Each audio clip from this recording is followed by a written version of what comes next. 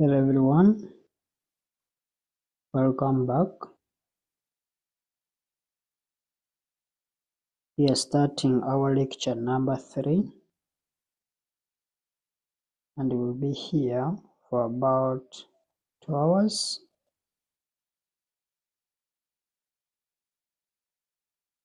And this is financial management paper.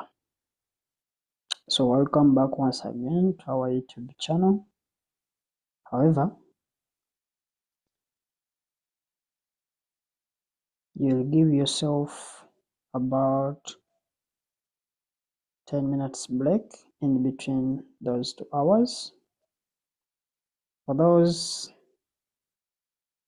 that are returning back to our YouTube channel, I appreciate you guys and I hope everyone has actually downloaded the course materials from our Telegram channel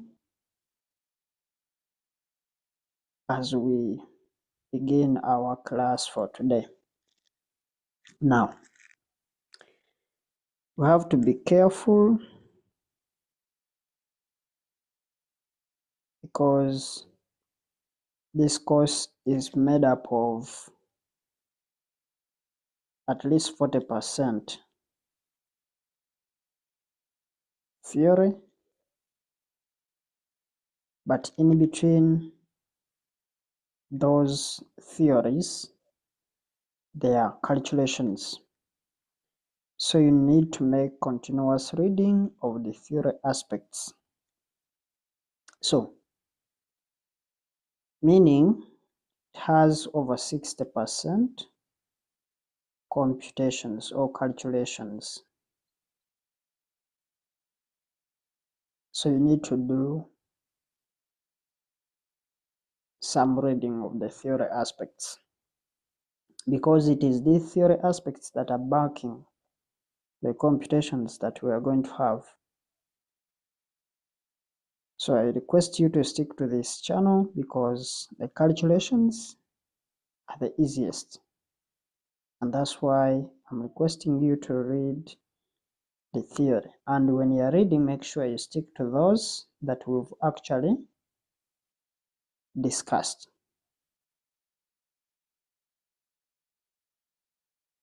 And understand my arguments when it comes to the theories, because I try my best to explain those theoretical aspects to you because I know they are very important. Now, from our last lecture, I guess you guys have realized that by now we have started hitting question papers. So I request you and I would like you to move with that pace, because every time I add on a lecture, it means I'm adding something new. In the previous lecture, or in the lecture number 2, we did not finish some of these things. There are things that we wanted to talk about, but we never concluded them. One of them, we had the goal of the firm. Secondly, we had agency theory. We had also stakeholders. So these are the key 3 things that we were supposed to talk about, but we never concluded them.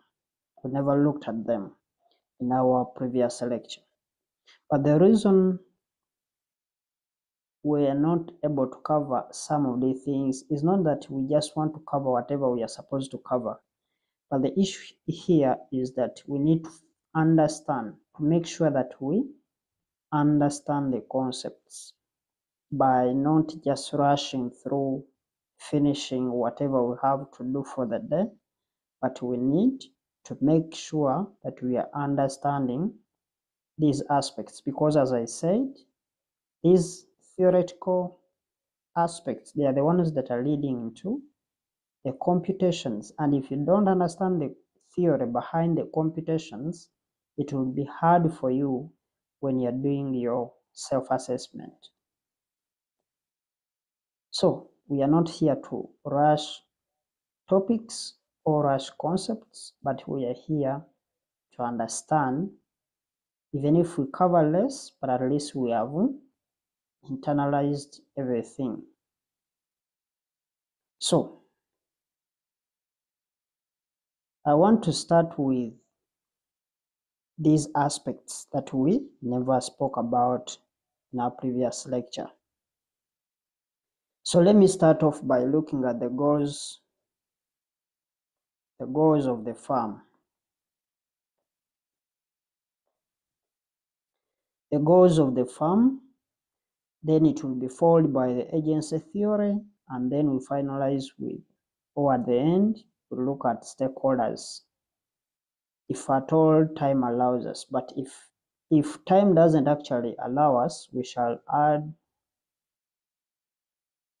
these other that will remain to the next lectures. And if time allows us, we will be able to add in some small key things to do with essential concepts.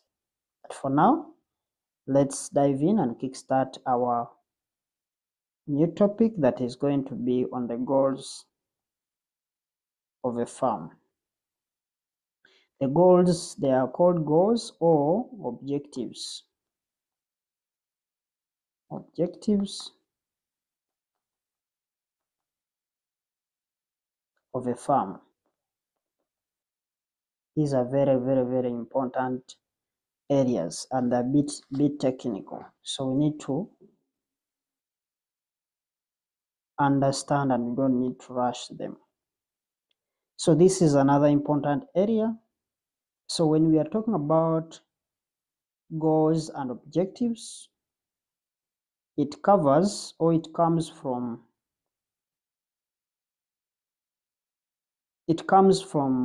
the aspect that every company has what we call a strategy. That's where the goals and objectives are coming from. And by definition, a strategy is anything that creates direction.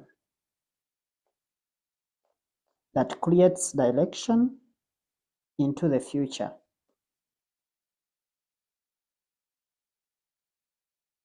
So anything that creates direction into the future, we call it a strategy, in simple terms. And every company, or at every company that we may look at, strategies are clearly laid out in what we call a strategic plan. Something that we call a strategic plan. These are the things that you look at when you're doing business strategy. But all these strategies, they are laid down into what we call a strategic plan, or we can call it a corporate strategy. However, you may not be aware if you are still at junior level. In other words, when you are still employed in these lower sections within the organization structure, but those at the top, the managerial levels, they actually have access to what we call the plan for the organization, the strategic plan that has all the different strategies that the company is supposed to follow to achieve certain things. So when if you are still at these junior level or positions, when you reach senior management level, or this you be on the senior management team, then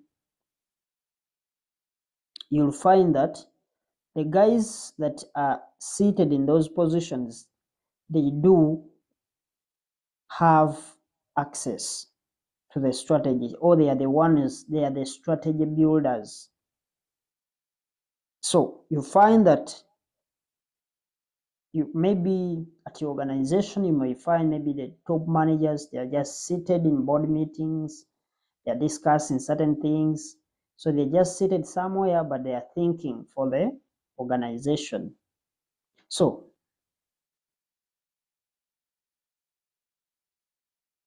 but what those guys actually do, they are what we call strategy thinkers. So they are thinking of certain things to implement, to actually come up with what they want to achieve. But strategy, one thing that you need to understand is that strategy can be short-term or long-term. There are those long-term strategies and there are those that are short-term. So as a finance manager or as a student who is doing this paper, we want to focus you on what is happening in the business. The examiner will not ask you what a strategy is, and that's going to be for business strategy paper on level 3. But here, there is something that we pick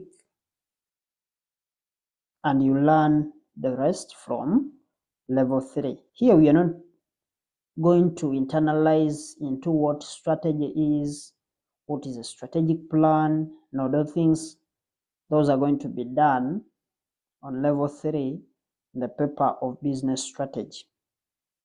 Now, once you have goals, then they will be categorized when these goals are going to be categorized.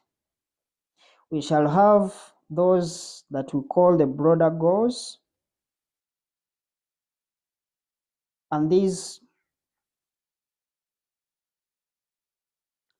broader goals that we have. In other words, when you have these goals, objectives, they are always categorized into two, where we have the profit and then the wealth. But they are all grouped into what we call the broader objectives or broader goals. Now, we always have two, and this is where we pick these objectives. For example, you could be a company where we say either you promote what we call profit maximization. It's either company is promoting profit maximization, or you could be a company and your goal could be to promote wealth maximization. So these are the two objectives.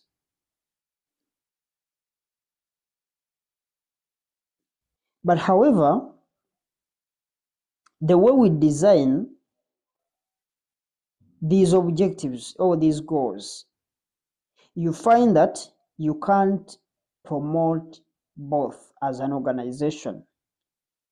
So you are either a profit-led company or a wealth-led company.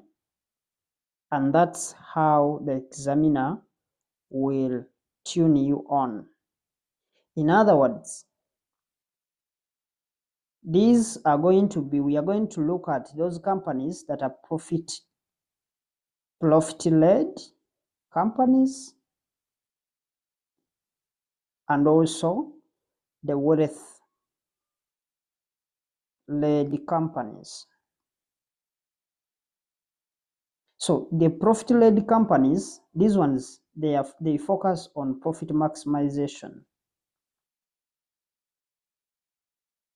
Then the wealth-led companies, they focus on wealth maximization. And we are concluding that you can't promote both.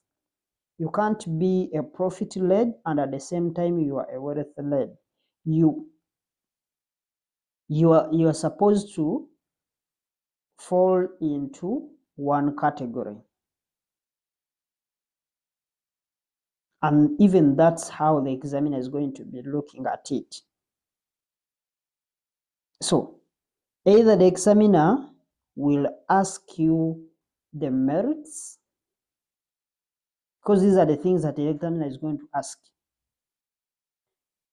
You may ask about the merits and demerits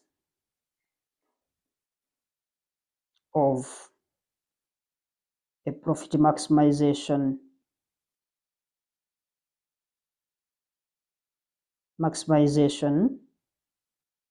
strategy or goal,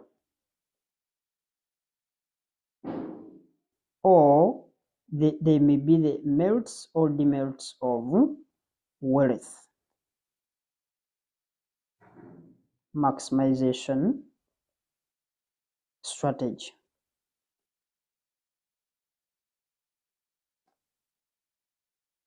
So that would be, in one case, how the examiner can actually ask you. But before I focus on these two areas, because these two areas, they are the ones that are going to come in exams, and they are the ones that are disturbing students. But they come in a simple way, and I have mentioned the different ways how they may bring or examine these strategies.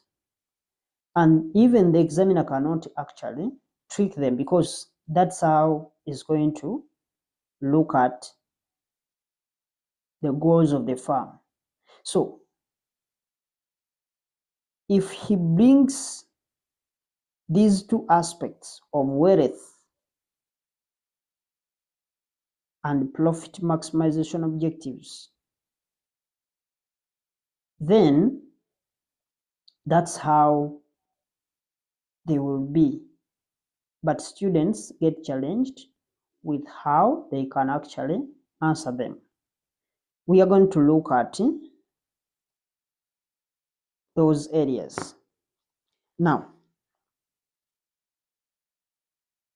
whether you are going to be a profit-led or you are a wealth maximization company or wealth-led company, we will always come up with objectives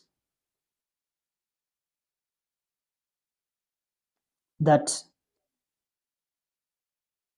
we must be able to carry out in order to meet our overall goals. In other words, we have the overall goals of the organization. Maybe they are looking at maximizing profit, and that's the overall goal. But before you look at the overall goal, you have to look at, you have to come up with strategies, or you have to come up with different objectives that you must carry out in order to meet the overall objective of the firm. And our overall goal could be profit maximization or wealth maximization, as I've said. So for us to come up with what we call the corporate the corporate objectives that we as companies must be able to carry out in order to meet the overall objectives. Remember, we said you can't be both. It's either you are profit-led or you are wealth-led. And that's the main goal of the firm. So that's the main goal of the firm. But for you to achieve this, to achieve the profit that you want to look at, you must set up other objectives. And these objectives, they are the ones we call strategies or the corporate objectives that we must do in order to achieve the overall objective of the firm. Now, let's take an example. Let's look at some of the examples of those corporate objectives. Examples of corporate objectives. These are the things that we must do if at all we want to achieve the overall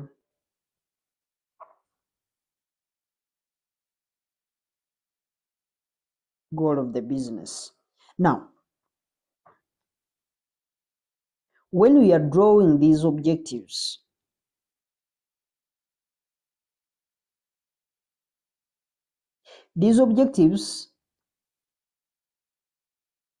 they come from the following key areas.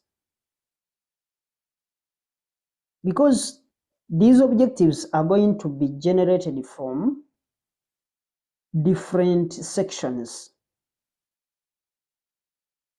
Because there is something that we need to do in the production, there is something that we need to do in selling and distribution, there is something that we need to do as administration. And when we do all of those things, then we are going to achieve the overall aim of the business, and that's maybe profit maximization or wealth maximization. So these objectives or these corporate objectives, they are going to come from key areas.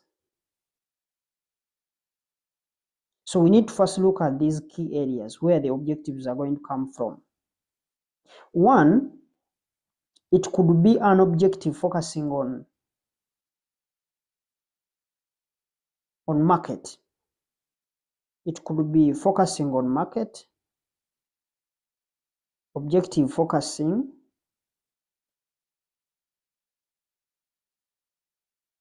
on market. And what can we do to our market in order to achieve the overall objectives? So if we look at the market as a key area, so how is this market going to help us to achieve the general objectives? Here, it may be either that we are going to be looking at maybe market share,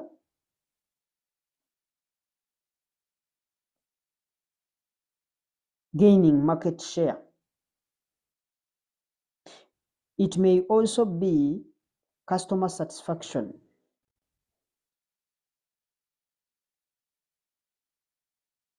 Customer satisfaction. In other words, we are focusing on satisfying our customers so that we can sell more. Customer satisfaction. The other item, we may also try to say that let's come up with new products or services. Products or services. Because if you are focusing on the market, you have to look at, are we dominating the market? Secondly, are the customers satisfied with the services that we are providing? Then you have to look at the aspect, can we be able to add in some new products to tap into those other opportunities that we may be seeing as an organization? So So by doing all this, you realize that maybe you find that maybe your products are not selling. Then you can come up with an objective to refocus your market and finally get a more market share, because you may find that by focusing on the area of the market, you may look at the market and you realize that your products are actually not selling all that as you expected it to do. So you find that instead of you focusing on producing what you've been doing, you change and you look at how you can improve your products so that they can meet the market demands and finally gain a bigger market share. That's one way that we can. That's the first key area. Then the second key area, secondly, you may come up with an innovation. It would be in areas of innovation, where you come up with one, you may decide to come up with, you can decide to come up with better processing,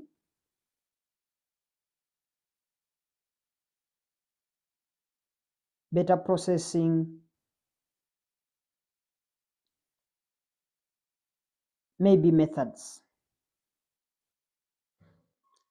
Secondly, you can also bring in new products or services, because by bringing in new products or services, that is as per innovation. You can make an innovation and make sure you add in some good products. Thirdly, we may look at, it may be in the area of, it could be something to do with productivity.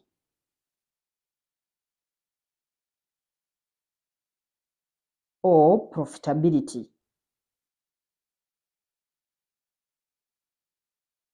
This one could be an area where you're supposed to focus. So you may say, you may come up with different ways of how you can be able to improve what you are producing, and at the same time you find that that product that you are producing is actually making money.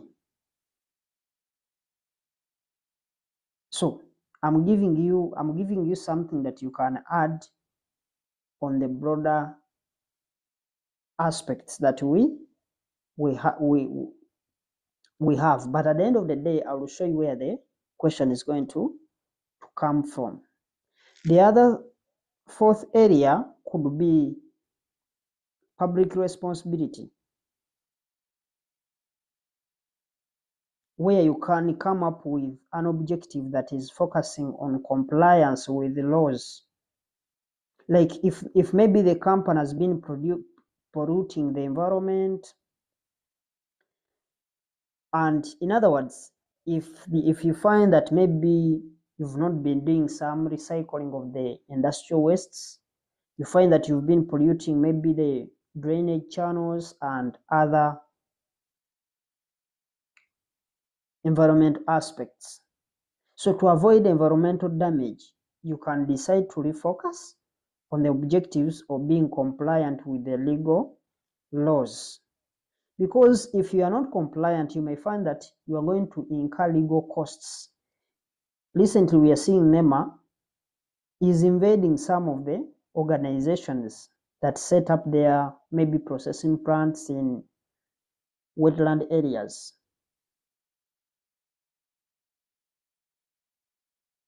So you should also look at it. It may be an area that you could look at. However, these business people, the people that actually make money, or the people that own these businesses, sometimes they become very dangerous, because like those guys who are actually profit-led, those companies that are profit-led companies, for them, what they are looking at, they are only considering profits and nothing else. So profit-led companies, because for them, their overall objective is going to be profit maximization. Some examples that we may look at, because what is going to happen is that in the exam, they may actually give you a case. The examiner can actually bring a small case and they tell you to illustrate and show some objectives. Now, in most cases, someone who is profit-led, the objectives will always be financial. Someone who is profit-led, the objectives are always going to be financial. And even when they go into their board meetings, when they go in the boardroom for their meeting, they only talk about money. So profit-led companies, their objectives tend to look at the things to do with money. You find them talking about increasing the turnover, reducing costs. So you find them talking about reduce the cost of this, reduce the cost of that, and they're talking about things that can help the organization to actually increase their profits, but they are not looking at the other side, whether these people who are actually making the profit, whether they are earning a good amount of money. But strategic objectives should always be split between financial and then the non-financial. These are the strategic objectives. We are supposed to have the financial objectives and then the non-financial objectives.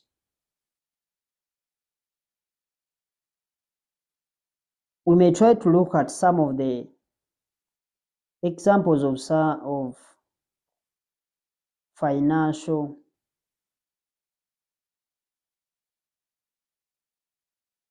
objectives.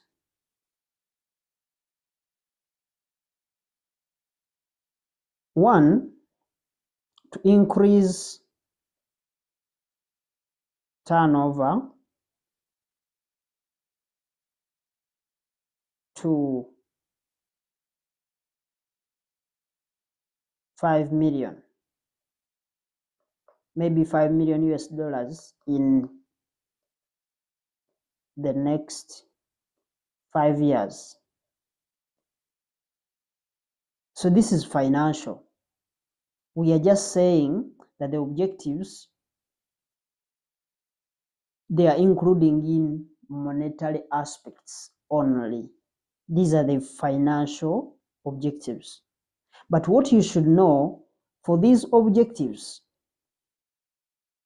they must be SMART. SMART means, this S means specific. They're supposed to be specific.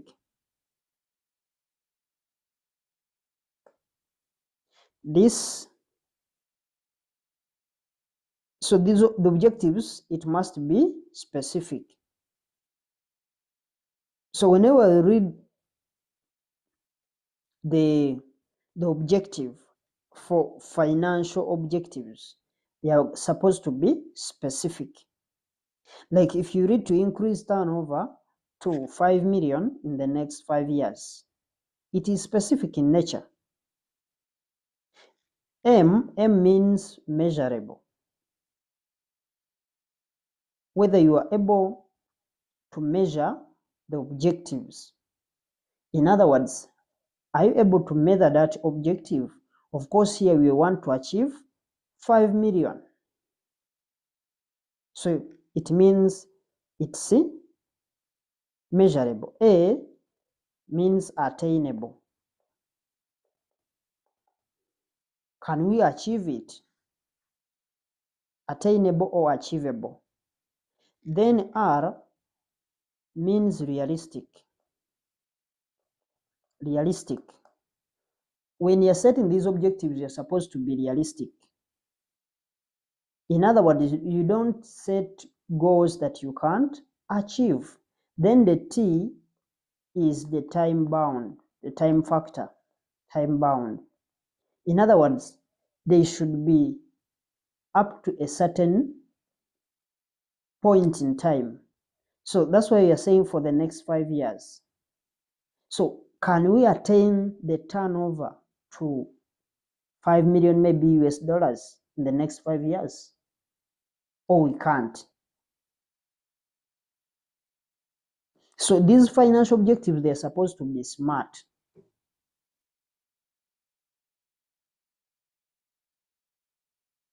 So number 2, we may talk about number 2 here.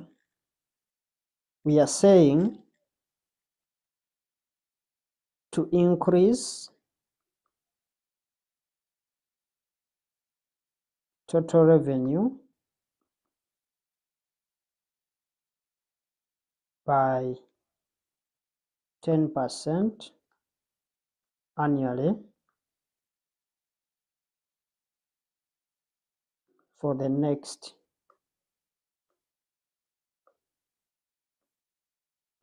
5 years. Now, so it's measurable and even time bound because we have the percentage and we have the time frame. However, we said that these objectives are financial. The other objective that we can look at is to reduce total costs, whether production or company costs, by let's say 15% or 18% annually for the next 3 years. So we are looking at reducing the costs, because by reducing the cost, we are trying to increase our revenue. So if you look at all of these objectives, they are financial objectives, and there are many companies of that nature. Although the examiner can tell you to give examples of what we call the non-financial objectives. Non-financial objectives. Now, these non-financial objectives, they may not be taking that smart approach. They may not be smart, or they may not be taking the smart approach, but they could be there, although they are not taking the smart approach.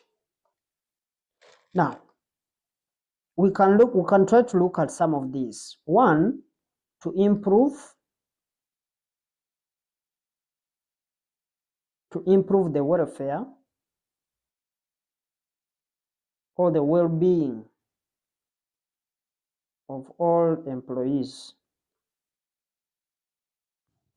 The welfare of employees in our organization or in our company. So to improve the welfare of all employees, it's non-financial. And this is very important objective. And if you don't do that, then you might lose the best hardworking employees. Although the examiner has never brought a question to write about the objectives, but he can throw a 4-mark question in that line. But you need to balance here, because in this paper you don't actually going to pick these from the case as it is in the business strategy paper.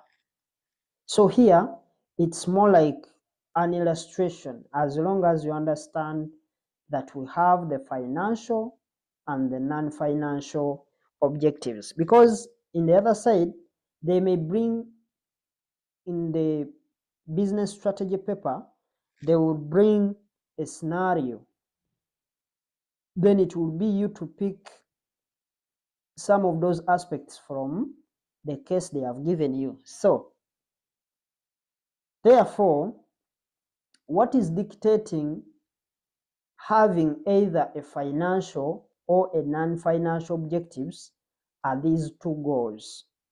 The one we call the wealth maximization or the profit maximization objectives. So these are the these two objectives, they are the ones that are dictating whether we are going to be having a financial or non-financial objectives. So those two goals are the ones that are taking you in that format. So you need to pick me well, starting from this point, since it is where the examiner is going to pick the question for you. For example, most of the times you find that these Indians, they promote what we call the profit maximization goal, and they don't care about anything else. They are only looking at the profits, and basing on that,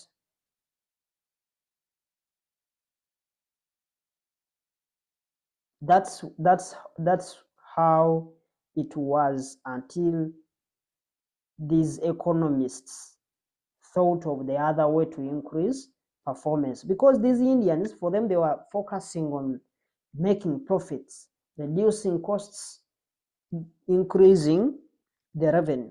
But they were forgetting that they should care for the employees so that they can actually produce more units or they can generate more revenue.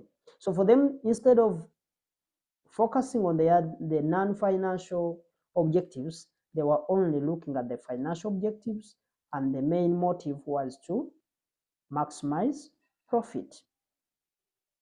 So it is until the economists, they brought in what we call the wealth maximization objective. So the wealth maximization aspects, for it is very beneficial to both the shareholders and also the employees plus the public or other stakeholders. Because once the employees are better, then more revenue can come in, or they can be able to generate more revenue. So that's what we call the wealth maximization objective, because for it looks to both the shareholders, or the owners of the business, and at the same time they look at other stakeholders like the employees. However, the examiner will not ask you which of these two goals you prefer, but they will only say that maybe some companies still promote profit maximization, even though it's not a good thing. Or they may say, although some business owners are saying it's a good one. So the examiner will ask you what are the arguments in favor of profit maximization. So the profit maximization objectives, what are the arguments for that are in favor? Arguments in favor of profit maximization. So what are the things that we can look at that can actually, so we need now to look at the profit maximization objective. Before we look at the objectives, let's now try to focus on the profit maximization objective or goal. So the profit maximization objectives, one, those who promote profit maximization as an objective or as the goal of the business. So the goal of profit maximization most of the time is short term, because 1 year, as you prepare for the financial statements, you can actually see whether you've made a profit or loss. It is a short term. In other words, it's a single period, like 1 year. Because with 1 year, you can prepare the statement and be able to see whether you've made a profit or you've not. So the goal is short term in nature. So it is always delivered within 1 year. You focus only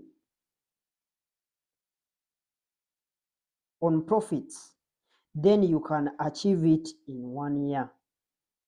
And it's done. And they don't care what happens after 1 year, because for them, what they want to see is, have we made a profit? And that's it. They don't actually want to know how much is the profit, but they just want to know, have we made a profit? And that's it for them. And it's always achieved in 1 year. Whereas this could increase the profitability, because we look at it, by making a profit, it increases the profitability in the short run, but it's likely to affect negatively the future growth and development, and even the long-term survival of the organization. Because for you are looking at, we've made a profit, but you've not gone ahead to look at how much have you made as a profit. Now, the examiner will ask you, what are the favorable arguments for profit maximization goal? So that was just as a brief introduction. So the favorable arguments, or the arguments in favor for profit maximization goal or objective. So from this, the main thing that we are looking at are the aim of the business. Because for them, they are saying that the main aim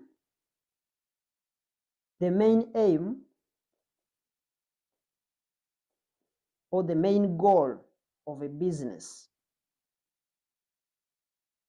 is to make profits, is to earn profits, and nothing else.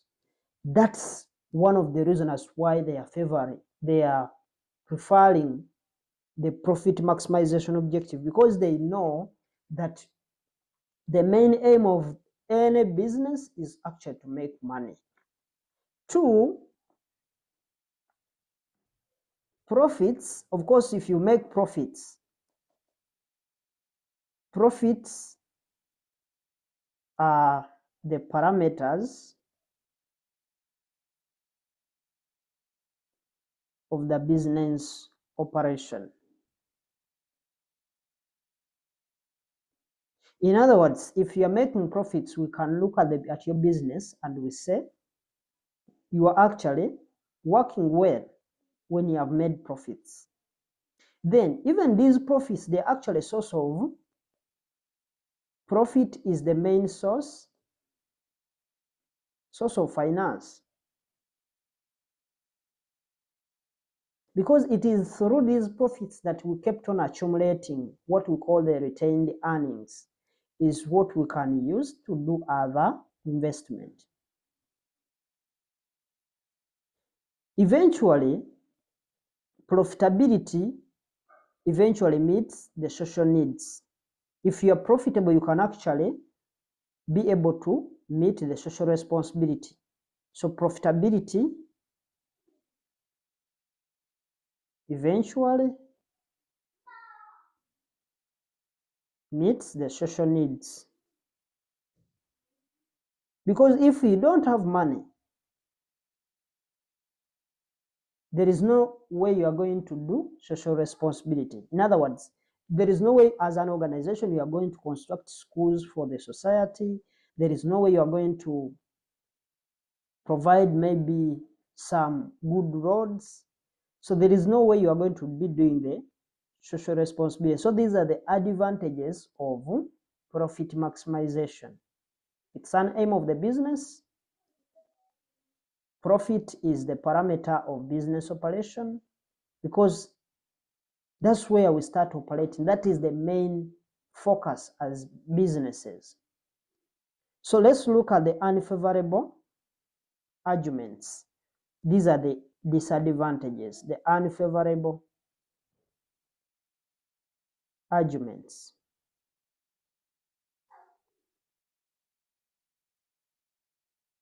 For all these are arguments against profit maximization objective. Oh God. One, profit maximization, it leads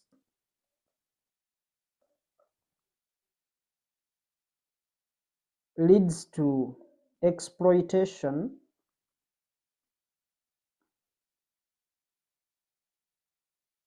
of workers and even consumers.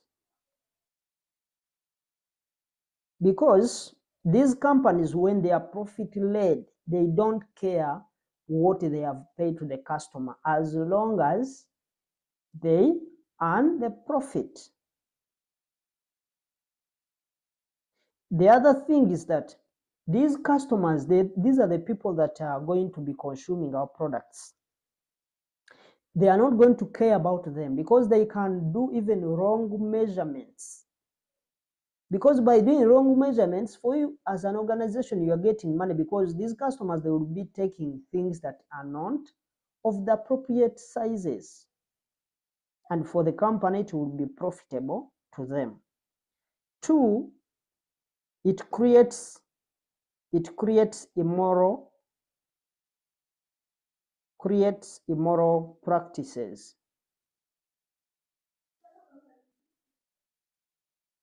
Immoral practices such as corruption. So practices that are unfair. They may be in terms of corruption, unfair trade practices, such as you find someone has packaged a 1 kg of sugar, but instead of having 1 kg or 1,000 grams, you find that someone is putting 900 grams instead of the 1,000. So 1,000 equates to 1 kg. But instead of having 1 kg, you find it is having 900 grams. So those are the unfair treatments. Those are unethical.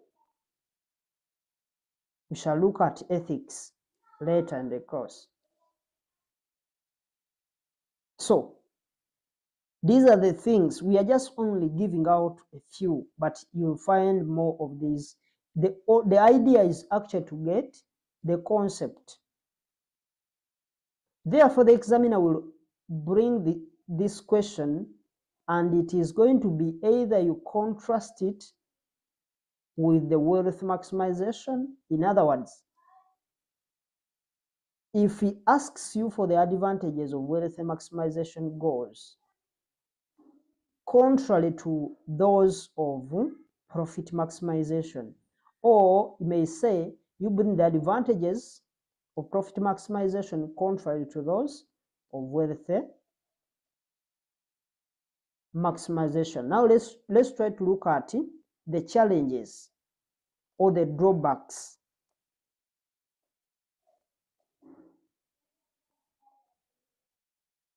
Drawbacks or challenges or problems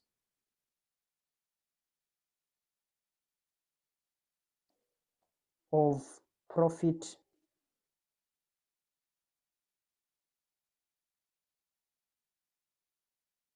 maximization objective. So what are the drawbacks? So the drawbacks, one, it ignores the time value of money. It ignores the time value of money. We are going to look at time value of money. It ignores the time value of money. In other words, for it doesn't care as long as you've made profits, but it doesn't look at the timing of the cash flows. When are these monies coming in? Secondly, it ignores risks, because we've not had anything to do with inflation. They are not caring for changes in the interest rate, changes in foreign exchange currencies. They don't care about that. Then the other thing is it's vague.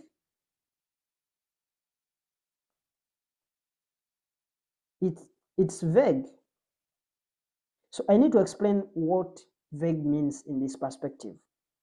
Because the word profit, as you hear the word profit, it carries different meaning to different people.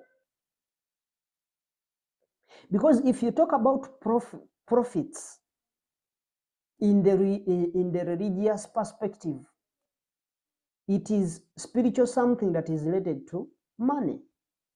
If you talk about profits in the business language, it is revenue minus costs. So it carries different meanings. In other words, we don't actually know what it means. And that's why we call it, it's vague. It doesn't portray its meaning. So it doesn't actually specifically tell what it means. And sometimes when you talk about profits, someone is going to be wondering, what do you mean by profit? Are you meaning the operating profits? Are you meaning the net profits? Are you meaning the profit before interest and tax, or profit before tax or after tax?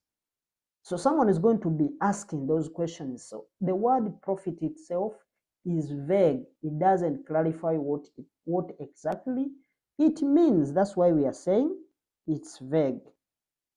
Then the other one, we said when you are considering profits alone, it fails to consider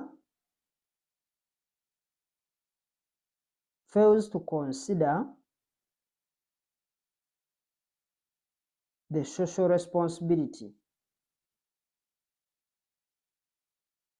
of the business. Of course, when you're aiming on profits, it means you're not going to do social responsibility to the public where the business is organized. The other one, it is short term. It's also problematic because it is short term. In other words, in the long run, the business may actually collapse. Because for you, since the word itself is vague, you may be talking about you've made profits, but the profits itself, maybe you've made just 1 million of profit. You can't use this profit to sustain the organization. Even if you keep accumulating this, in the long run, you are not going to do any kind of investment. So that's all that we can talk about as far as profit maximization is concerned. Now let's look at what we call the wealth maximization objective, profit maximization goal or objective. So what we are probably saying is that the wealth maximization is the best because it's balanced, since it looks at both the financial and non-financial objectives or goals, objectives. So what we do by definition, because someone is going to ask, what do we mean by wealth? What is wealth? So wealth, it can actually be the present value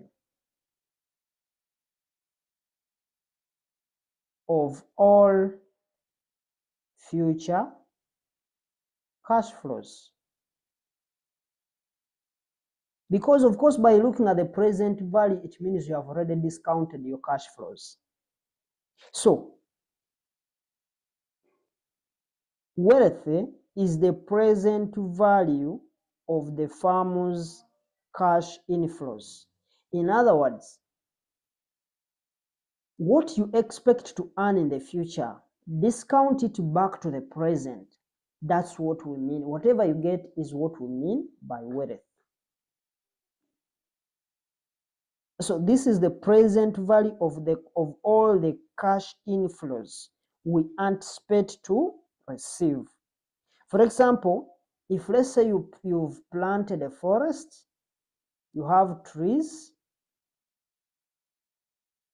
maybe you have, let's say let's be specific to eucalyptus trees. Maybe you have, let's say, 5 acres, and maybe you expect to have, let's say, 100 million from that in, let's say, in 5 years. You expect to get 100 million from those 5 acres. So this 100 million is the cash flow that we are expecting to get. So want to discount this because we are expecting to get this 100 million in 5 years time. So want to discount it back to present, or what we call the now. In other words, today we see how much is 100 million today. So we do that by doing what we call discounting. We shall look at some of these words in detail. So the figure that we've gotten in today's terms, or the present worth, is what we call wealth. So let's now look at the arguments in favor of wealth maximization. Those who are saying wealth maximization is okay, what are the advantages of it? So arguments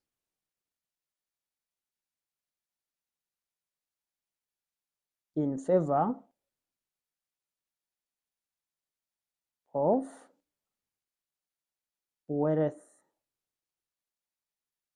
maximization objective or goal.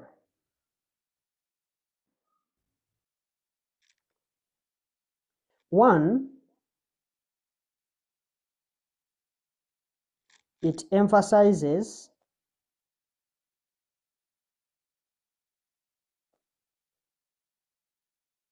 that benefits are measured,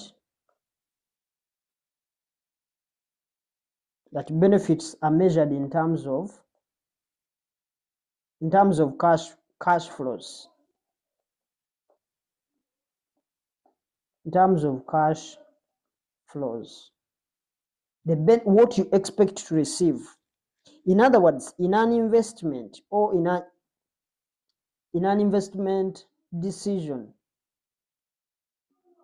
and the financing decision, it is always the flow of cash.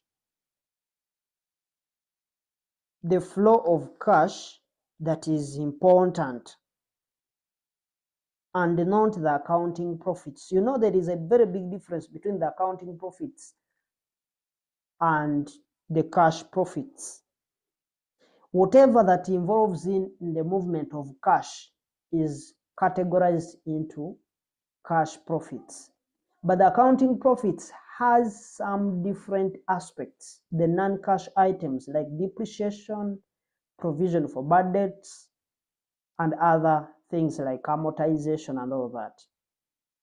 So accounting profit is different because it will take away even things that are non-cash items like depreciation, which are not involving into physical movement of cash.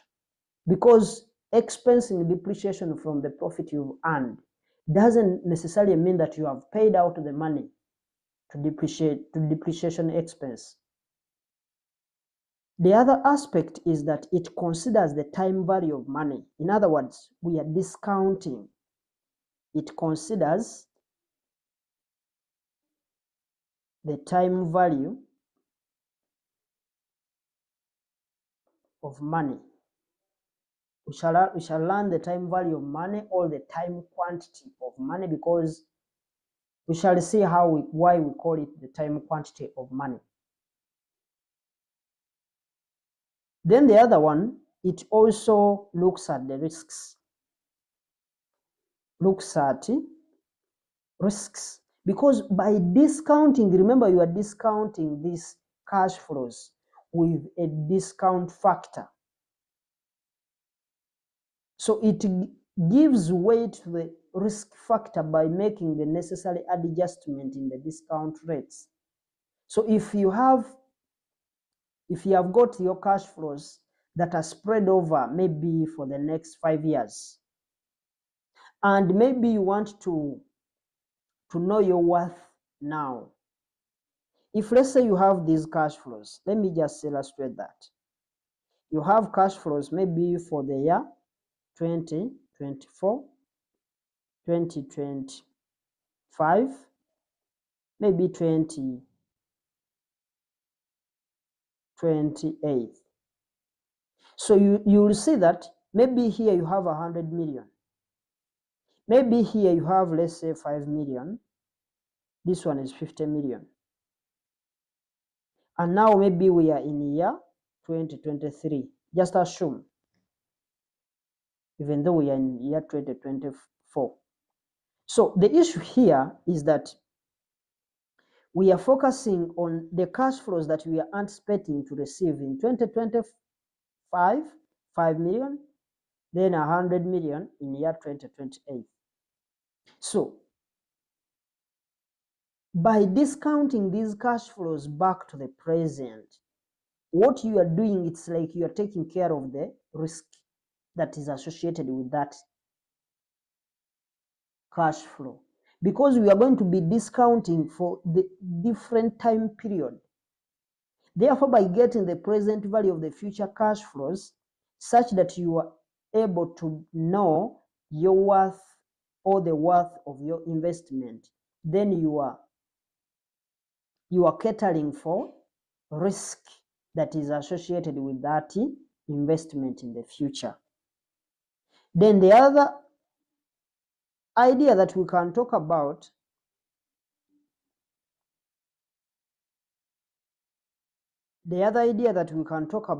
is the survival. it takes into consideration the long run survival of the business. Survival and growth of the business.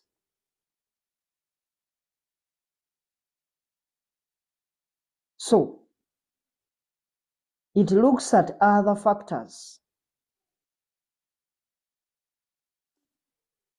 So these are the things that the examiner is going to be looking at. It will ask you to give the advantages or the arguments in favor of, let's say, wealth maximization against profit maximization, or it will be the other way around. So that's all to do with the goal of the firm. The other thing that we are going to look at is what we call the agency theory. It's also another technical area that we need to understand and see its applicability, because it never misses.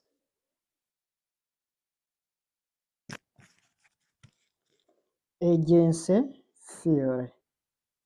That's what we are going to look at now. So I need to first give it a background. So what you need to know is that when you look at the formation of the company,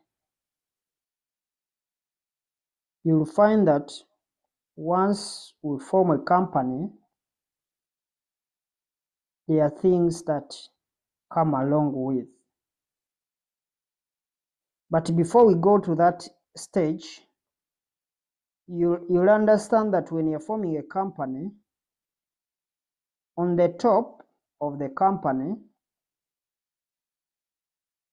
the top, we have the shareholders. So we can represent it in an illustration. On the top, we have shareholders. Those are the ones that we have at the top. They are followed by the board of directors. And finally, we have what we call the managing director, or what you know as the CEO, Chief Executive Officer. That's how, or that's what we expect to have as far as company formation is concerned. Now, the agency theory means the relationship between the shareholders, the board of directors, and the managing director, or the CEO. And that's all. In other words, it's just the relationship. The relationship that exists between all these three stakeholders, all these three people, is what we call the agency relationship, and that's it. Therefore, agency theory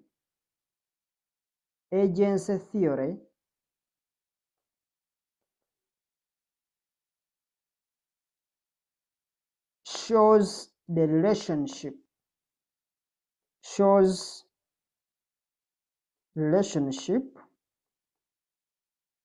between various stakeholders,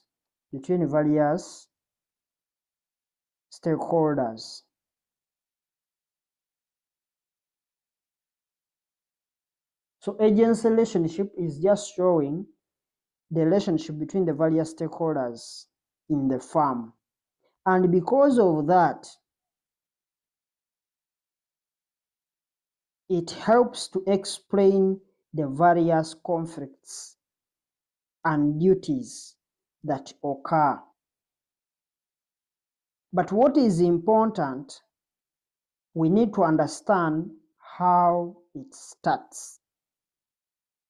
and that will help us to understand it better. Now, let's see how the duties and the conflicts they are going to come out, and then we look at the relationship, because we are going to look at the relationship between these people. We are going to look at the relationship between the shareholders and the board of directors. Then we look at the relationship between the board of directors and the CEO, because that's how it flows. It comes from the top, middle, then the bottom. So we need to look at the relationship between these three different stakeholders. So now, the shareholders, these shareholders are the ones we call the owners, or the owners. These owners, these are always many. Most of the times you find the owners or the shareholders are always many. Like for the Companies Act, they say two shareholders or two people can actually start a private company. For public, it is 7. So we find that there are many as per the Companies Act. Since there are many, then what they do what we call, they appoint the board of directors.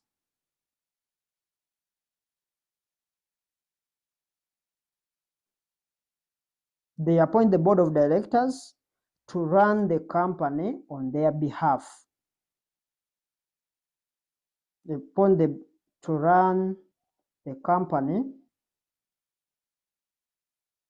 on their behalf.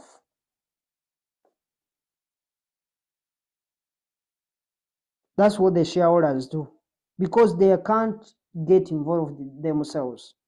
So if they can't do that, and there are very many, they appoint the board of directors. And it should be the board of directors that will be running the business on their behalf. But at the same time, this is the first relationship. At the same time, you should be able to know that the board of directors are actually not employees of the organization, and therefore they are not going to be there every day. And because of that, the board of directors,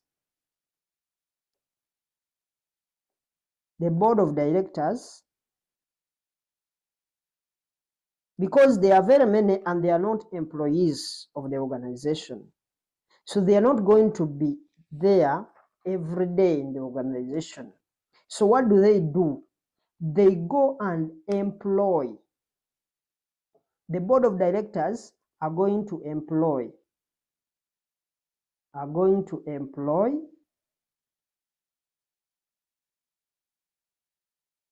or appoint the managing director. The managing director to run the company,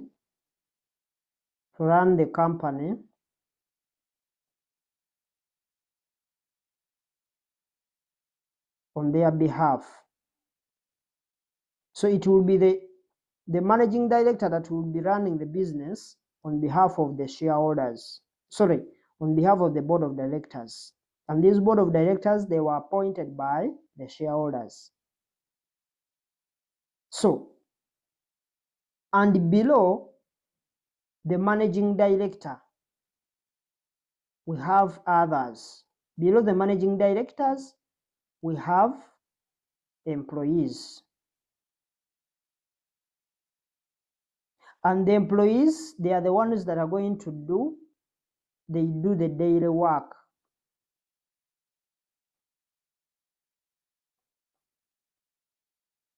These are the ones that are going to do the donkey work. They are the ones to handle the daily operations of the business. So the The agency relationship, the same way you learned it in business law, will be the same way that we are going to learn it here.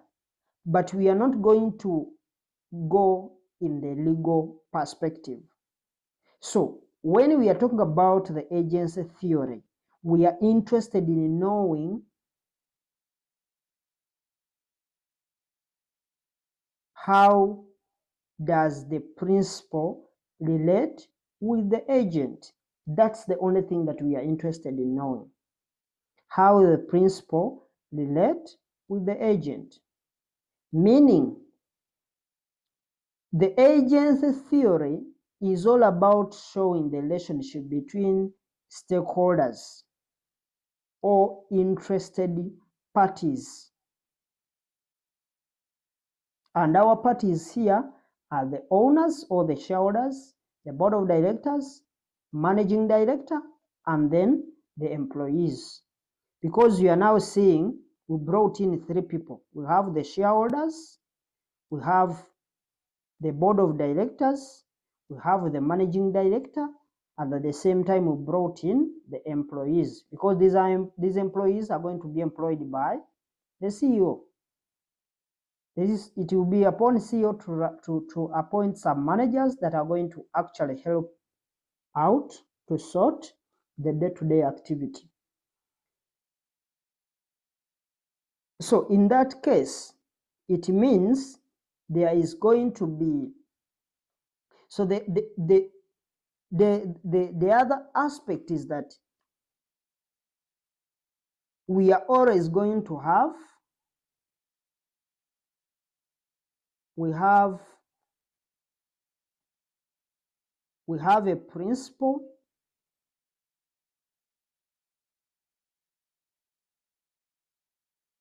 and an agent.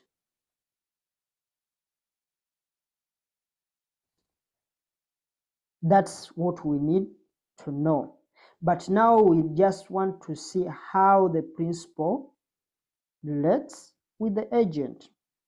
In other words, in between here we have what we call the relationship.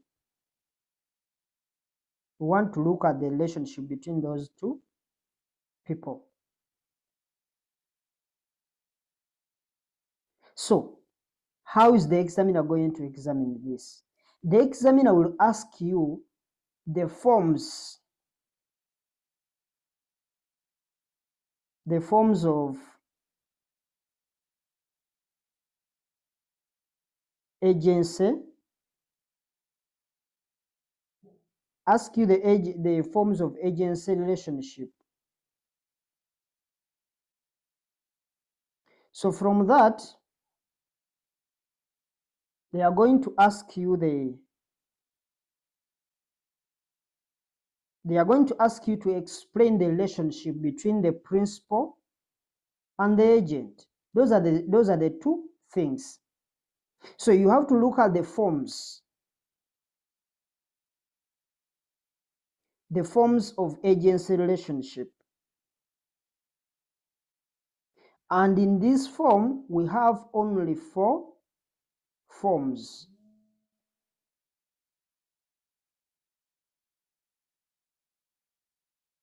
We have only 4 forms. 1, there is a relationship between shareholders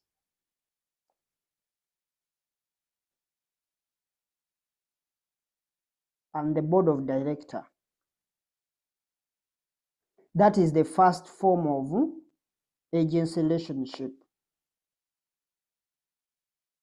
So you will find that some textbooks, they will call the board of directors as managers,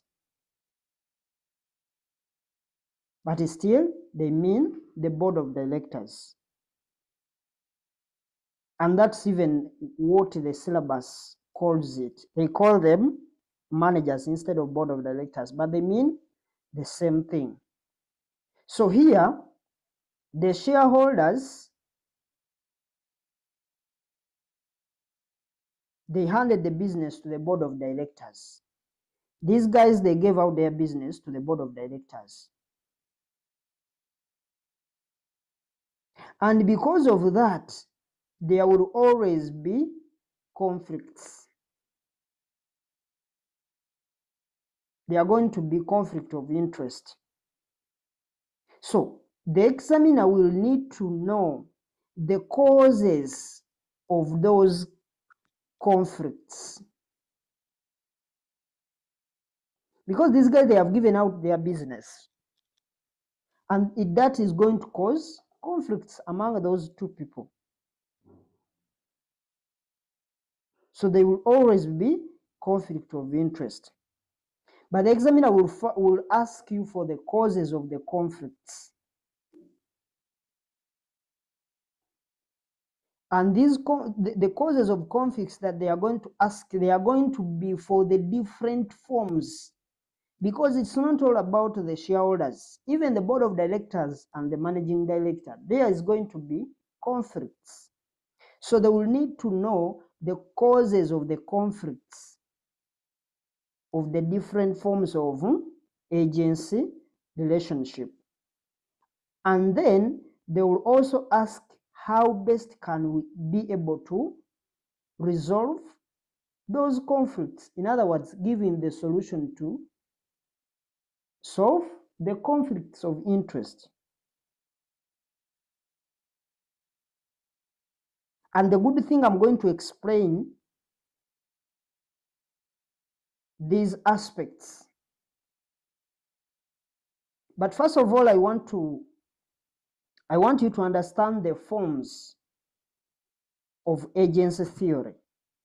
Secondly, let's look at the second aspect or the second form. We have what we call the board of directors,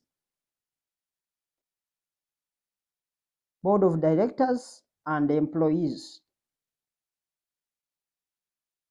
Then we have what we call the shareholders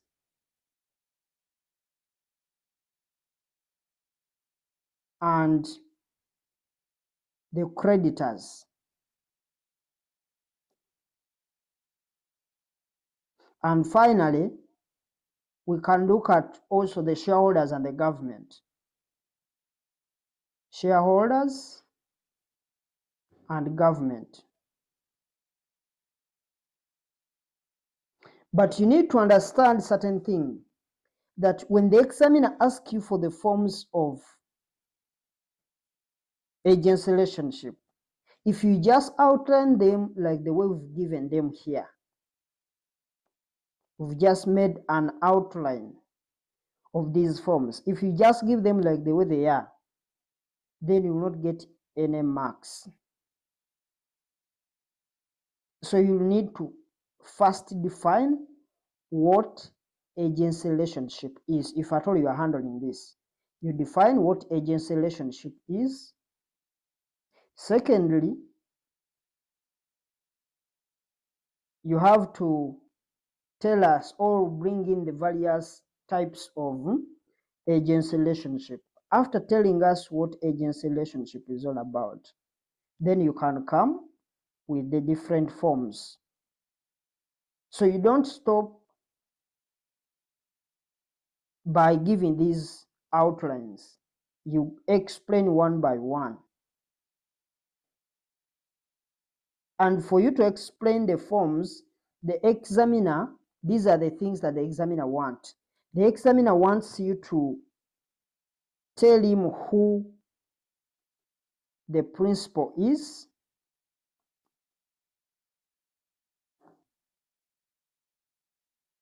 and who the agent is,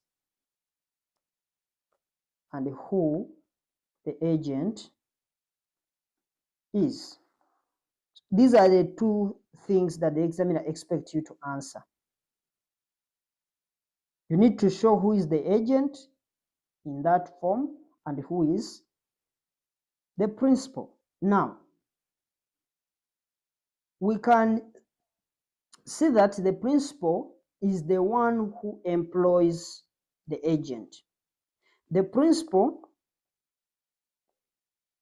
employs the agent, and the agent will perform the activities with the third party. So it is going to happen in this scenario. You'll find that the principal is above here,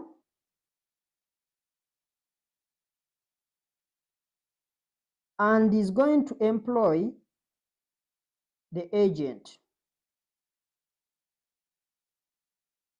Here we shall see they will be employing. Then the agents are going to be working with third parties.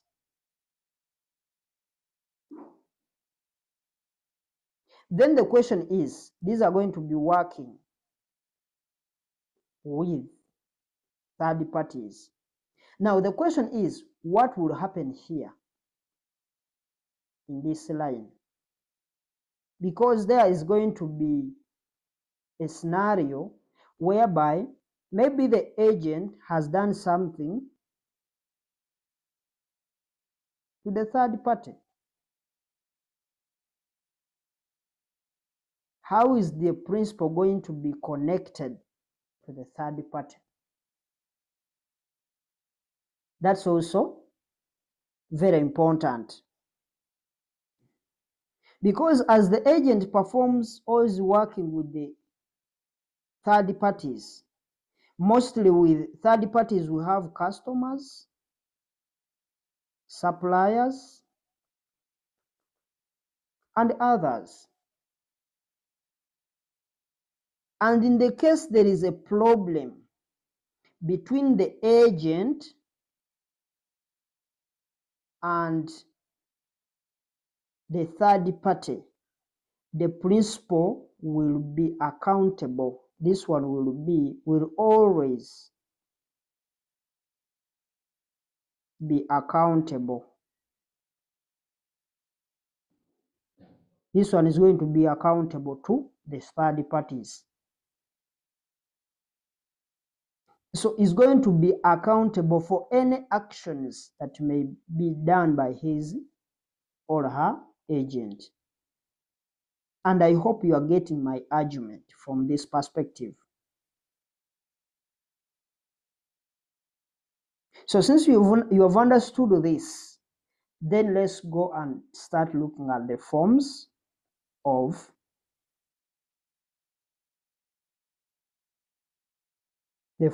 agents theory or relationship.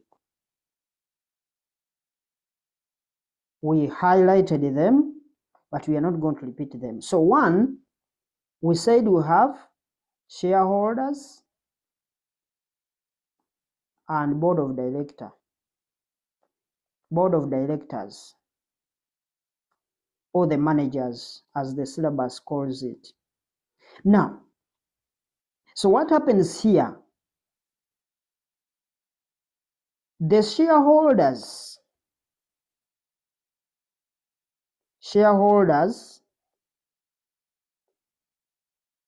or the owners, the shareholders who are the owners of the business, they are the ones that are going to be acting as principal.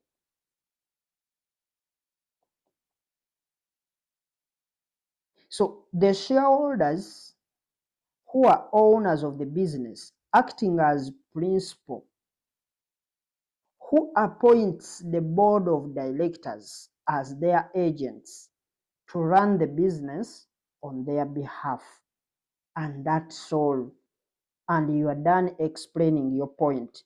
So the shareholders, they are the principal. They appoint the board of directors as their agents to run the business on their behalf. So if I'm to repeat, the shareholders who are the owners of the business acting as the principal, who appoints the board of directors as their agents to run the business on their behalf, and that's it. So you are finished. You have just explained the point and you don't include in anything. As long as you explain who the agent is and who the principal is, you are done. We go to the second one. The second one, we said we have the board of directors, or the managers, and employees. These employees will also include in the CEO, or the managing director. Now, the board of directors here, the board of directors appointed by the shareholders, acting as the principal, hire staff or employ staff to run the day-to-day activities as their agents. And that's something that is small but meaningful. So the board of directors, let me call it BOD, the board of directors appointed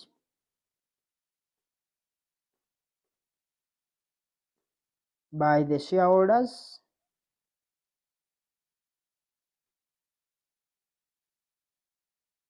acting as the principal, hire staff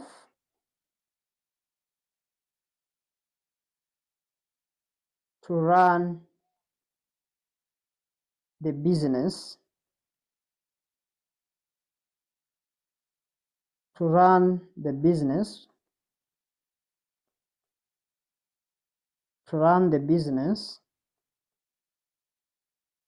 as their agents.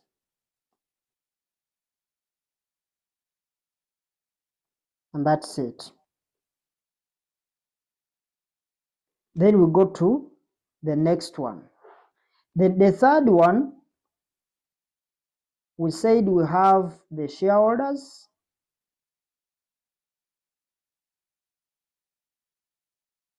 and creditors. So in this case, the shareholders,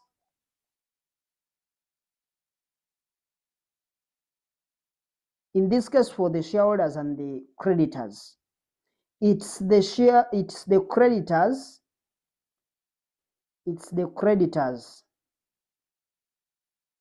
who are the principal.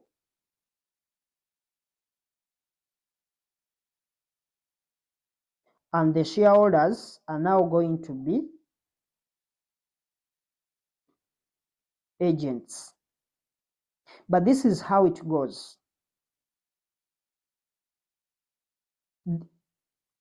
These creditors, we will say the creditors who are the principal, because these creditors, they are the principal because they lend money to the company, and the company is being owned by the shareholders. But remember, these shareholders who appointed the board of directors as their agents. So the creditors will be working with an agent of the shareholders. And because of that, you must be aware that creditors are dealing with agents. And they are not dealing with the owners of the business directly. So this brings what we call restrictive covenants. And we also have, now homework number 2, we have this. But the restrictive covenants, these are things that are put in an agreement when they lend you money. These are just things that they put in an agreement. These are just conditions they put in an agreement when they are lending you money. Because these creditors, they are going to lend money to the business. But that business, however much it is owned by the shareholders, but it's not the shareholders who are operating the business, it's the board of directors. So the board of directors are agents of the shareholders. So it means since the creditors are not going to be dealing directly with the owners, then it will cause some problems. And to sort those problems, that's why they bring in something to do with the restrictive covenants. These are examinable things. So if you are to explain this, you say creditors are going to be the principal because they will be lending money to the organization or to the company. And the company is owned by the shareholders who appoint board of directors as their agents. And because of that, because of creditors being working directly with the agents of the shareholders and not the owners themselves, it's going to bring what we call the restrictive covenants. And you're done explaining it. But we said restrictive covenants are things that we put in an agreement when they lend you money. For example, they may say if you have, let's say, pledged assets, maybe you have given out the assets as maybe collateral, they can say that never pledge those same assets anywhere. Or they may say if you are to do so, you have to be in consultation with us. They may also say never sell those assets if you have given them out as maybe security. So there are some of the restrictive covenants that we may look at. One, they may stop you from paying dividends. They may stop you from paying dividends. Secondly, they may stop you from doing any other investment. Stop you from investing. Because they may say that we gave you the money and that money should be invested in that same activity that we gave you the money for, not putting the money to other investments. They may also restrict you on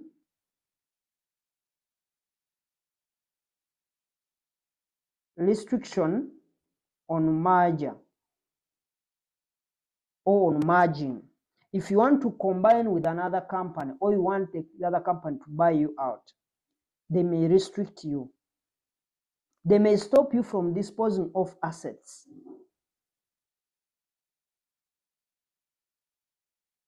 So those are the things that we looked out. But we said there are conflicts of interest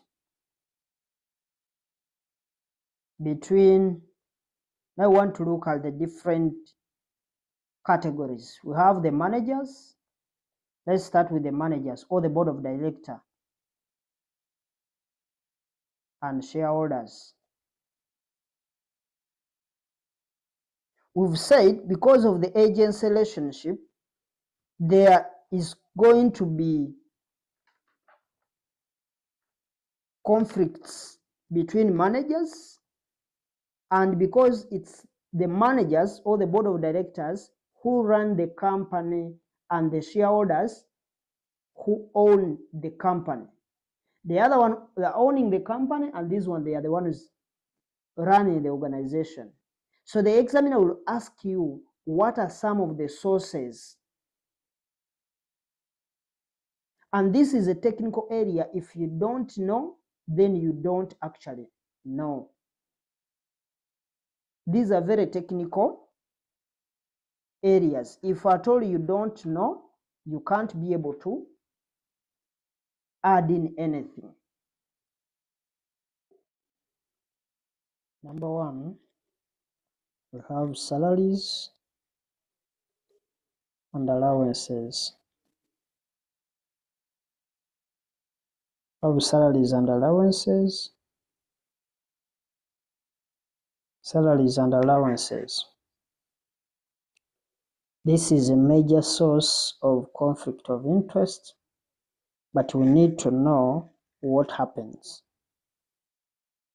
So,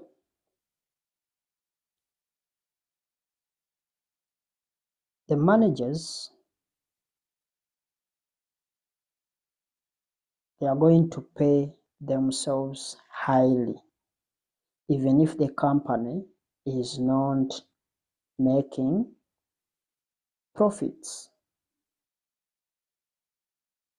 And I hope that you get the idea of managers or the board of directors paying themselves highly, even when the company is not actually making profits, or even when the company is actually making losses. For them, they will keep paying themselves highly, and that's one of the source of conflicts. The good example that we can have, you see what happened to UTL, the Uganda Telecom Company Limited. Because for it had top managers from Libya,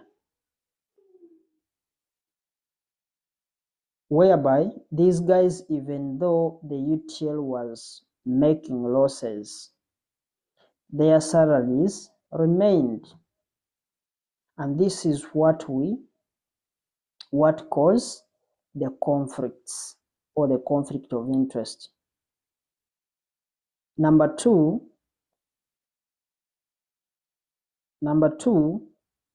we have differences in risk portfolios.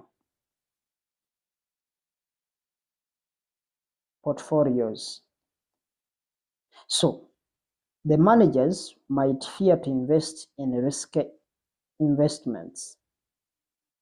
But we all know that in risk management, the more risk, the better. That's from the risk perspective. So the investors may say, you invest the money, and then the managers may fear to lose their jobs, because when the investment doesn't work out, they will lose their jobs. Secondly, since these managers are always on short-term contracts of employment, the contract of service, so they prefer to invest in short-term projects. Since these long-term projects, they may start to realize when they are no longer employed. Therefore, their contracts, you may find that maybe they are not going to be renewed, and they will prefer to invest in short term so that they can reap the profits of their investments when they are still employed by the organization. Thirdly, we may look at the motivation problem. It becomes a problem when the managers are not all that motivated. This is very clear because shareholders, they may prefer not to motivate their people. And then the managers, they will find it hard to run the company without motivating staff. And that can also be a cause of conflicts. The other one, we can talk about creative accounting. Creative accounting is basically doctoring accounts, misrepresentation of facts. It's another way, it's another source of conflict, because the managers might begin manipulating accounts for the sake of maybe dodging taxes, for the sake of having lucrative company accounts. The other one we may look at is takeover bids.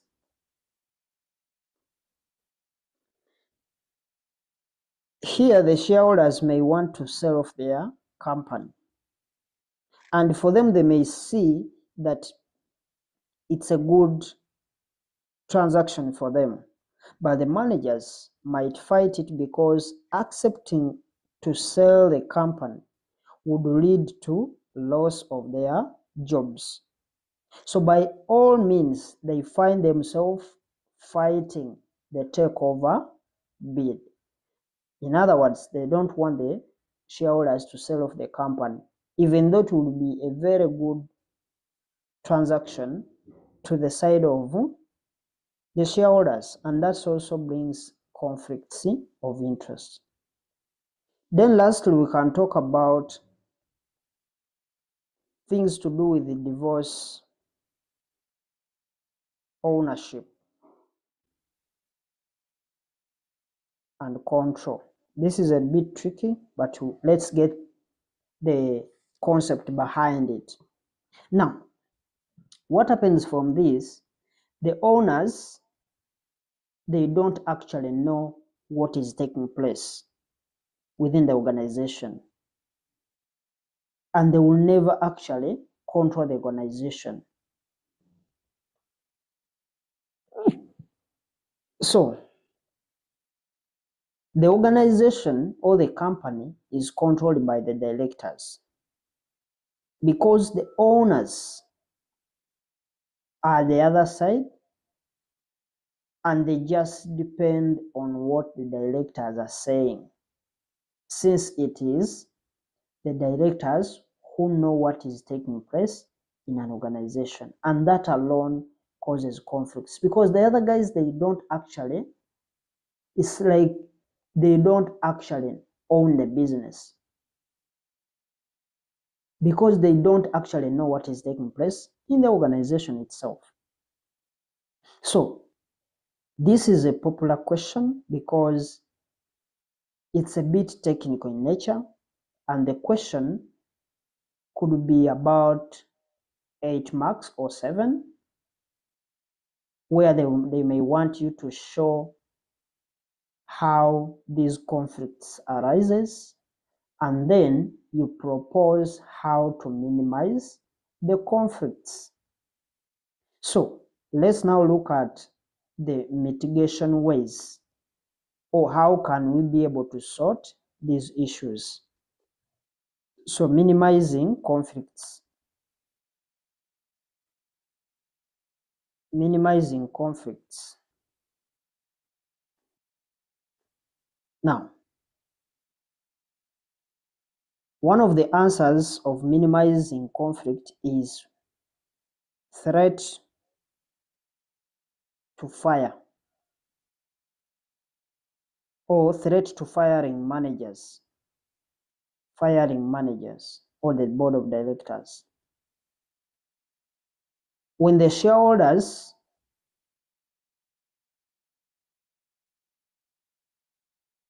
these shareholders, they tell the managers that if you don't actually, they may say that if you don't actually perform as we expect, we are going to replace you with other people who can actually achieve the performance that we need. And in that process, these can push the managers to actually pull up themselves so that they can retain their jobs. So it is just a threat, but it will be a good threat because it will direct the managers on what to do. Secondly, we usually say that shareholders can incur further agency costs. And some of these costs may be cost of monitoring management's activities. In other words, you find that you as managers, we are going to incur more additional costs, like the cost of monitoring what the managers are doing, whereby they institute the audit team to actually come and carry out the audit of what the managers have done. But just know there are those that are external auditors that are supposed to be there by law just to audit the organization. But there is when the shareholders themselves can institute an audit team to look at the work done by the management. So by incurring further costs to pay the auditors, these auditors are going to be different from the external auditors that are supposed to be there by law for auditing the organization. But these are going to be auditing the management activities. In other words, they are going to be delivering management reports. So the other way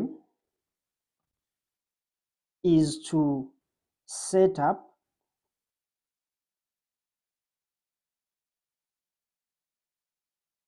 commission remuneration, or you set up payments, managers remuneration,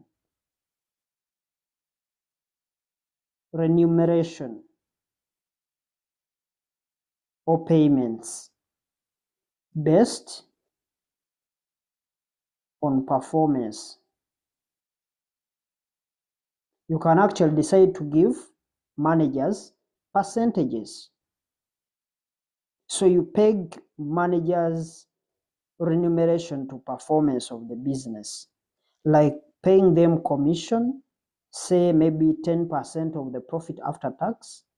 And by doing that, the managers will always find ways to have higher profits after tax so that they can earn better pay checks. So you peg managers remuneration to performance of the business. The other one, also shareholders can pay, let them pay good salaries. If they are supposed to pay, maybe they are paying 10%,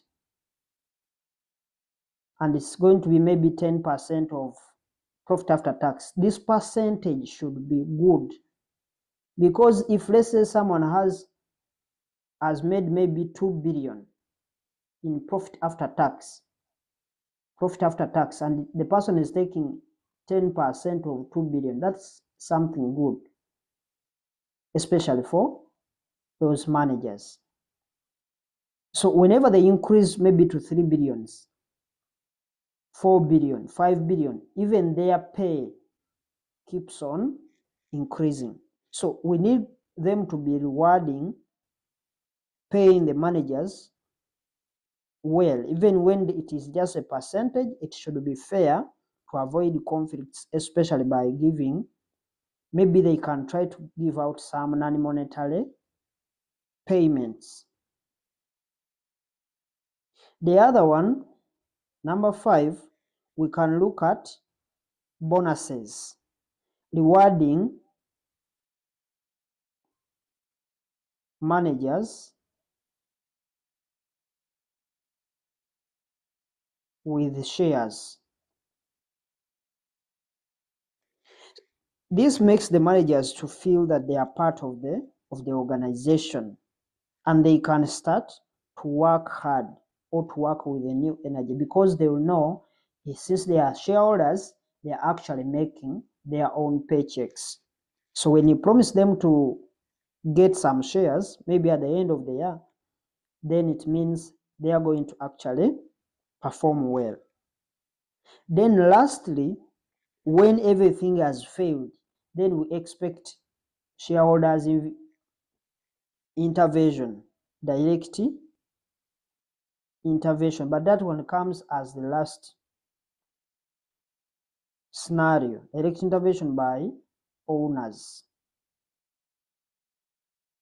So When you see that things have actually failed to work out, they can actually intervene and they fire all the managers so that they can reorganize the things that they are supposed to achieve in an organization.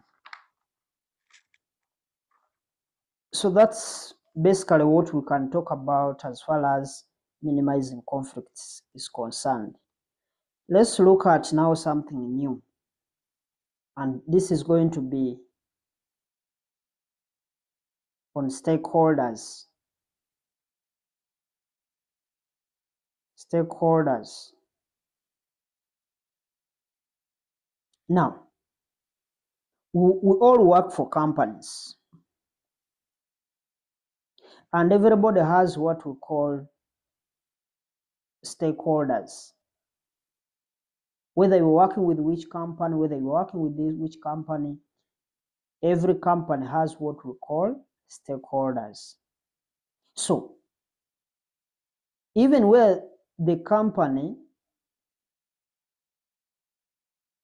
is, because where the company is located, like the exact premises, where the premises are located, they are stakeholders. And the stakeholders could be internal or could be external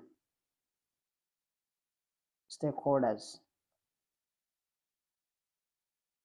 So these stakeholders, they may include, without grouping, they may be include shareholders. We have employees, we are just highlighting them. We have the suppliers. We have the customers. We have the credit institutions. We have the competitors. We have the government and its agencies, because there are many. Then we have the community or the public or the society. Community, public, or society, where the organization is located. There are others. However, the examiner will not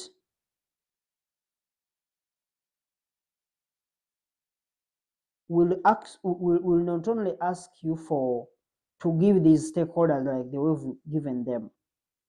These stakeholders that are surrounding any business. But the question is always a two-way question, where you'll be required to identify the stakeholders and possibly their interest in the business. And that's what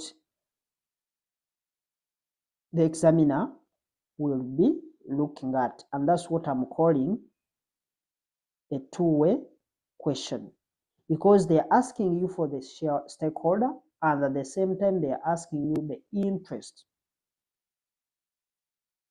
So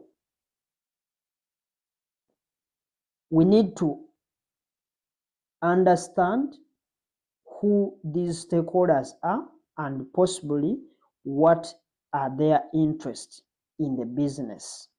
So we need to go back to look at each of our stakeholders one by one, as we are also showing their interest in the organization. So a stakeholder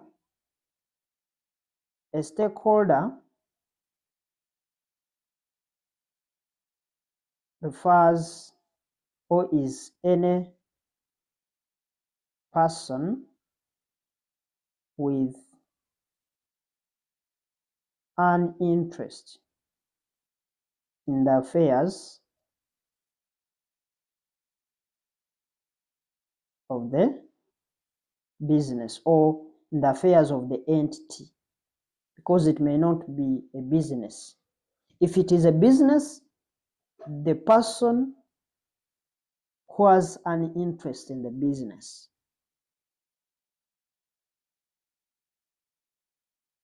So we gave these shareholders.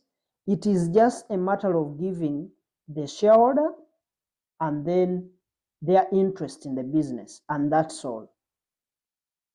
So that's the only thing that we need from them.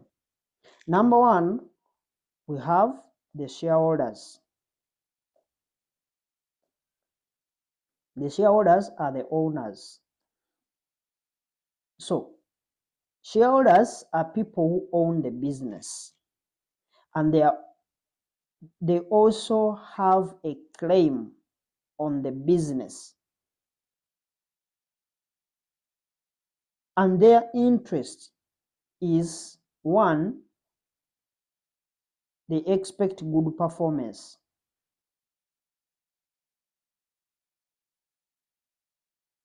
Good performance of the company.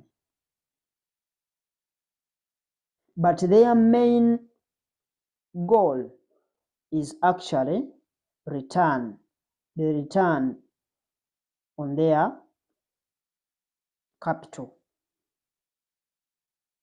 Since these are the people that bring in the capital,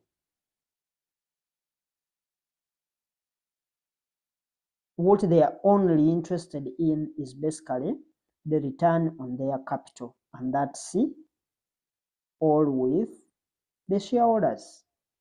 Of course, they have to look at the company is performing well, it can sustain in the long run, the survival of the company is okay, and it can be there for years as they keep on receiving their returns. That's what we want to talk about as far as shareholders are concerned. So we talk about the stakeholder and then their interest in the business. Two, we have employees. When you're talking about employees, don't just come and say maybe they're interested in paying their salaries. No. We know that these are the people who are recruited to work for the organization. So their interest is actually knowing whether the company has a going concern. So by having a going concern, it means they are assured of their salaries and wages. They will be coming. So they are assured that the salaries will actually be coming. And they are also assured of job, that's job security. So there are two things. We have job security, and at the same time, it is the job security is as a result of the organization having a going concern perspective. In other words, the business is expected to operate indefinitely in the future. So if the company is actually going to be there, then they expect that their salaries and jobs are assured. But all in all, they also expect better salaries and better working conditions. Number three, we have the suppliers.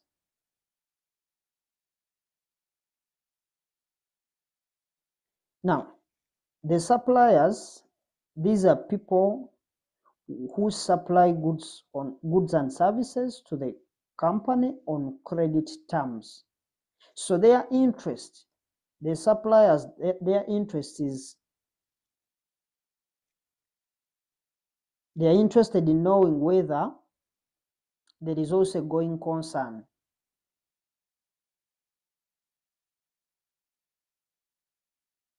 Because by having a going concern, they are assured of continuous supply. You are going to be supplying the organization, and they are also interested in the performance. Because if the company is performing well, performance of the company, if the company is performing well, it means their money will actually be paid in time, on time. The other one we can look at are the customers.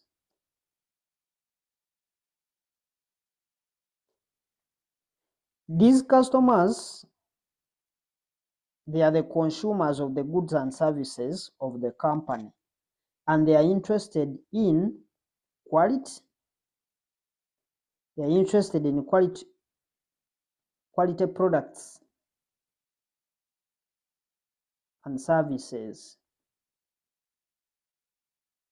Of course, even the price, basing on the prices, even fair prices. Fair prices. The other one we may look at is government and its agents. Of course, these are only interested in compliance. Compliance with the regulations. Is the organization compliant? Is it registered? Is it not polluting the environment? Because these we may have even, is it paying taxes? So we have other agencies, the URA, the NEMA.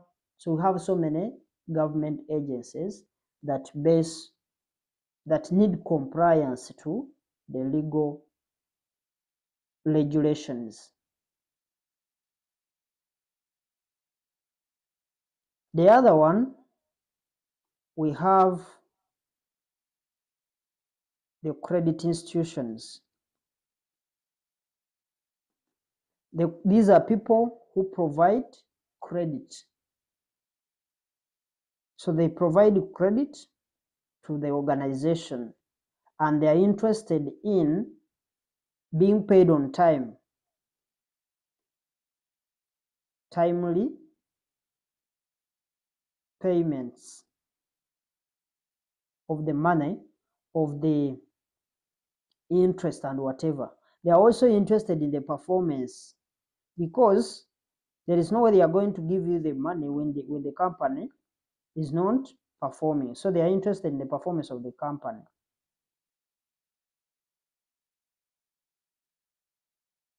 And they have to be sure that there is also what we call a going concern, because they can't give you money when you are going to close, because they may give you money and then you close. So the other one, we can look at the community. Now for the community, this is where the business is located. It may be a factory, and for them, they expect support through the corporate social responsibilities,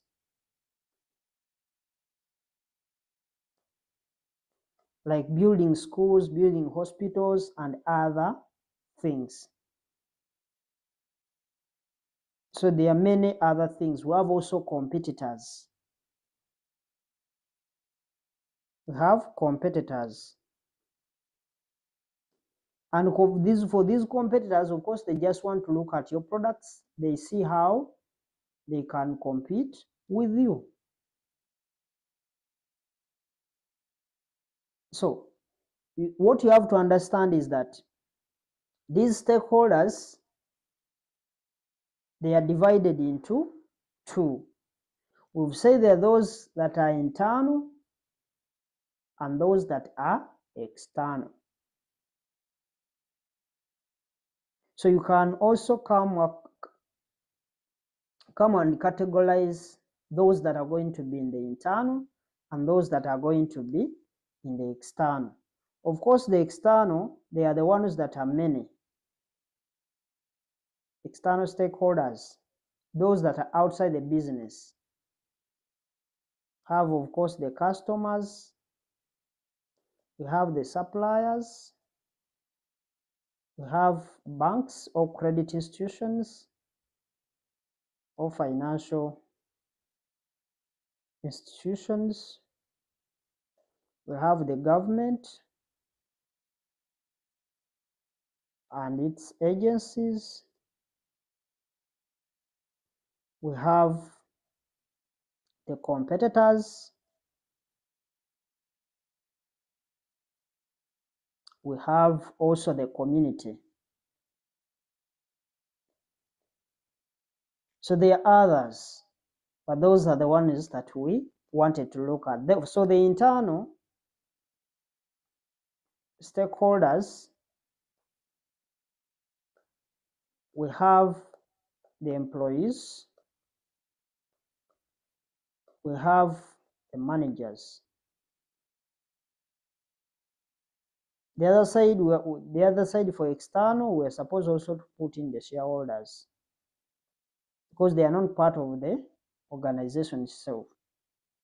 So the shareholders are the external that we forgot to highlight there. So those are the things that we wanted to look at as far as dyslexia is concerned. What we need to look at next are the essential concepts. Essential concepts of finance.